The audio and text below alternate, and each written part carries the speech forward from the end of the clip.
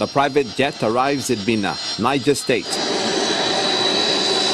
Its passengers, the People's Democratic Party Convention Planning Committee members, including the Governor of Delta State, Dr. Ibrahim, and the PDP Caretaker Committee Chairman, Ahmed Makarfi.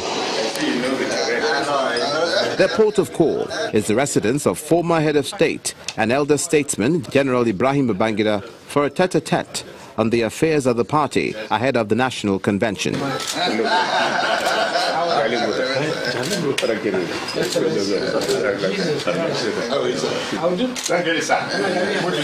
General Ibrahim Babaginda speaks on some of the goings-on in the PDP. The PDP is doing the right thing. The ability of any party is to be able to go through the problems of party formation.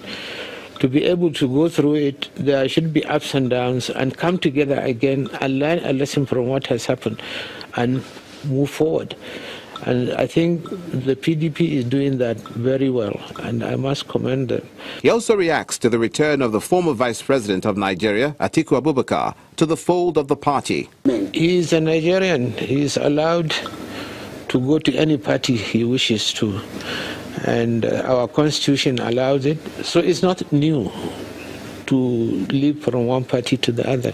After the visit, some members of the committee gave an insight into the party's preparations and expectations from the national convention. We are going to have a credible convention that is acceptable.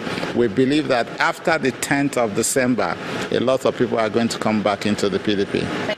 With barely 3 days to the PDP National Convention, it appears all is set for the exercise, which, going by what the party leadership says, is expected to be credible.